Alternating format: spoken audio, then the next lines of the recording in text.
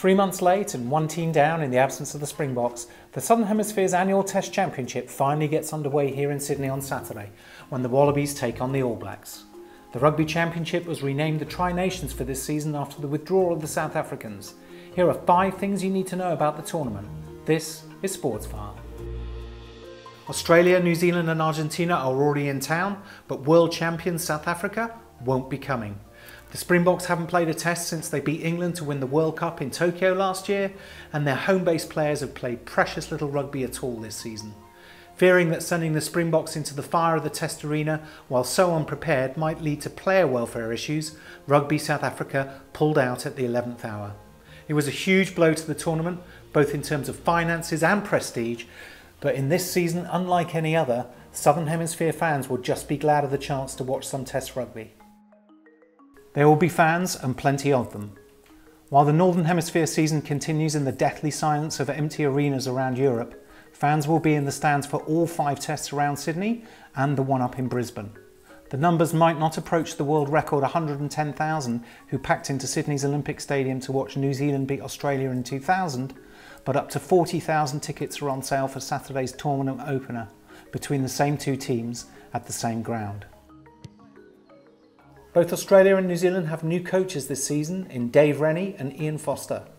And while the likes of Beauden Barrett, Michael Hooper and Nicolas Sanchez are already well known around the rugby world, the next generation of Southern Hemisphere talent is going to continue to emerge during the Tri-Nations. Australia have high hopes for outside centre Jordan Petaia, who was a teenager when he played for the Wallabies at the World Cup last year, and Argentina have unearthed yet another brilliant outside back in 22-year-old Santiago Carreras. New Zealand's 21-year-old left winger Caleb Clarke is the most recent to emerge, but might end up being the pick of the crop after earning comparisons with All Blacks great Jonah Lomu in his first 2 tests. This huge trophy has been contested by Australia and New Zealand since the 1930s, and the series will be a competition within a competition in the Tri-Nations, with the final 2 matches being played as the first 2 rounds of the tournament. Regaining the symbol of trans-Tasman Sea rugby supremacy for the first time since 2003 would be a huge boost for the Australian game, and hopes have been raised by a fine performance in the 16-all draw with the All Blacks in Wellington 3 weeks ago. New Zealand rebounded with a 27-7 victory at their Eden Park fortress the following week, however, and only need 1 draw against the Wallabies in the 2 remaining matches to take the trophy home for the 18th straight season.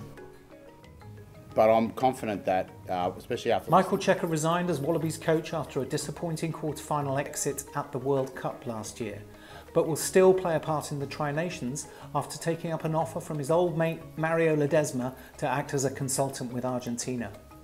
Cheika's latter days with the Wallabies were not successful, but he has a reputation for galvanising a team. The Pumas can sure do with the help. While Australia and New Zealand's players have domestic Super Rugby competitions and 2 tests under their belts, only the European-based players in Ledesma's squad have played any rugby at all this year. Undercooked and having spent 2 weeks in quarantine before the tournament, Argentina will do well to muster anything close to a victory in their 4 tests. Everyone is hoping the Rugby Championship will be back to normal next year with the Springboks back in the fold, but who knows? Let's just enjoy what we can get while we can get it.